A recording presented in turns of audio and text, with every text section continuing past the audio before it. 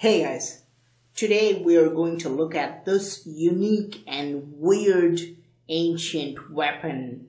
This is called the man catcher, and the weapon originated in India in ancient times, and we will get to that later.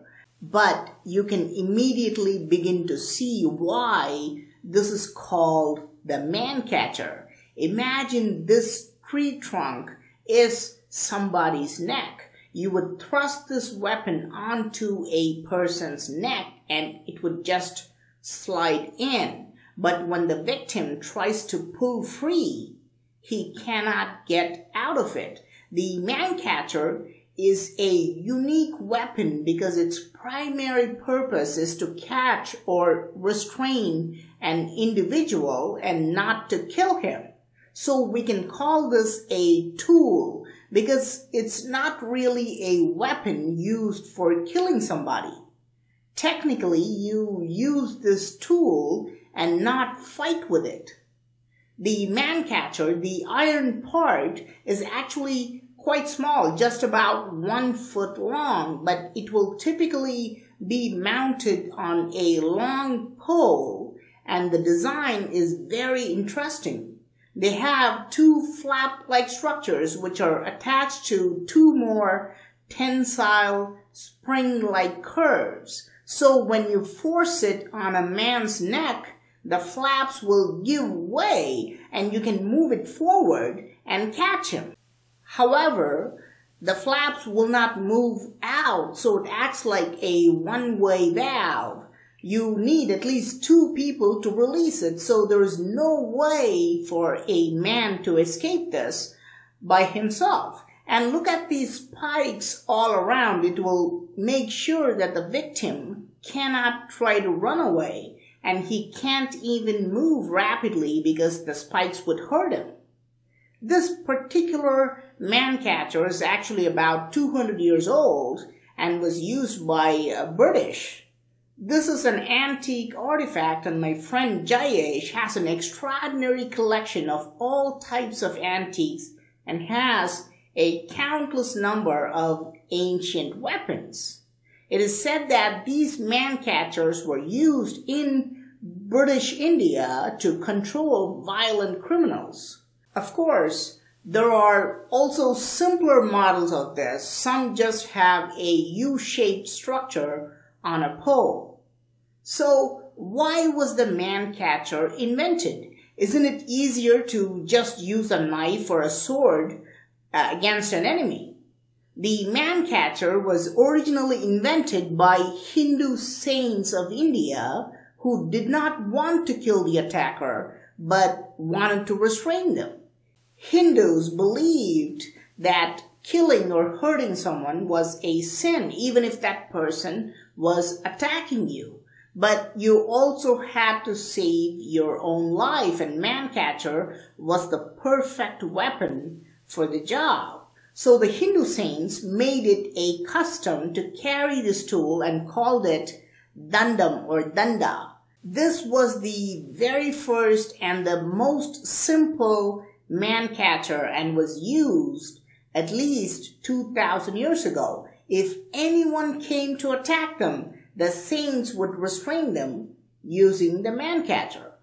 It is said that about 1,500 years ago, Bodhidharma, an Indian prince, took this weapon to China and Japan and used it to control the lawless criminals. Bodhidharma is considered the founding father of Kung Fu, and he introduced this weapon and called it Sasumata, which roughly means taken alive in Sanskrit language. While Indians have completely forgotten about this ancient tool, the Japanese, Chinese, and even Thai people are actively using the man catcher today, and they still call it Sasumata. They find it ideal for restraining an attacker without hurting him. Even if he has a knife, the man catcher has a long handle, so you will have enough distance and it would be impossible for him to attack you. And even police officials are using this today. And if you have a couple of people with these Sasumatas, you can totally corner an attacker and completely subdue him. Now, we saw how the man-catcher went from India to China and Japan 1500 years ago. Eventually, the man-catcher reached the Europeans and they began using it in the medieval period. It became a very popular tool in Europe and they were very creative in using this. For example, they used it to catch a person, a rich person, and they would not release him unless he paid a ransom. In Europe, the man-catcher was also called a catchpole. Now, the best use of this catchpole was in defending a castle.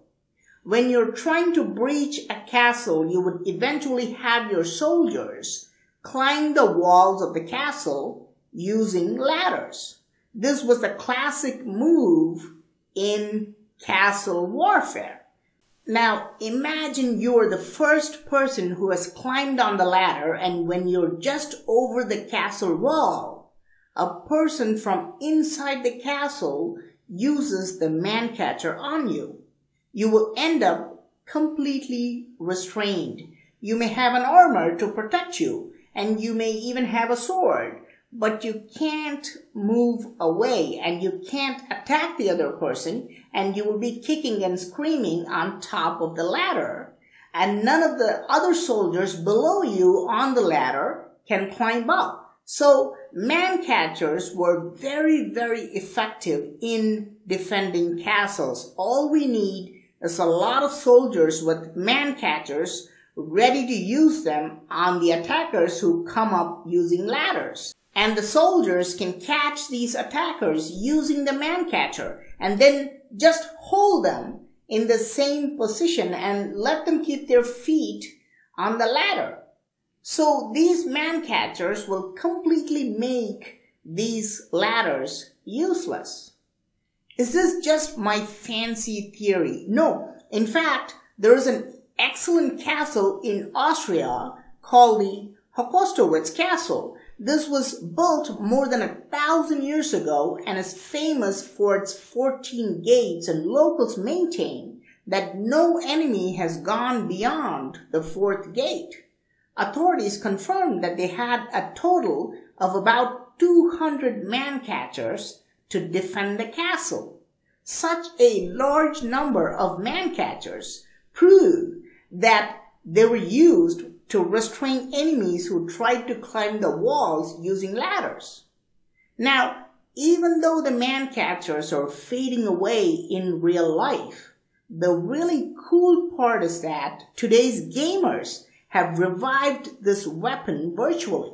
For example, it is used in the Warhammer game by these rat people, and the man-catcher is used in very creative ways. Here you can see a person is caught using the man-catcher, and this person is just raised up and it is sort of like hanging him to death. The man-catcher was also featured in one of the Assassin's Creed movies. So it is becoming more and more popular in the United States. In Russia, the man-catcher was actually used as a bear catcher to catch bears in real life. Until about 100 years ago, Russian hunters took these for hunting and used it to catch bears. Imagine catching a full-size bear with nothing other than this weapon. That was considered a great act of bravery in medieval Russia. So you can see how a simple defensive tool created by Indian saints traveled all over the world and evolved into one of the most creative devices. I hope you like this video. I am Praveen Mohan. Thanks a lot for watching. Don't forget to subscribe and also click on the bell button to get all the updates. Please give this video a thumbs up and do share it with your friends. And I will talk to you soon. Bye.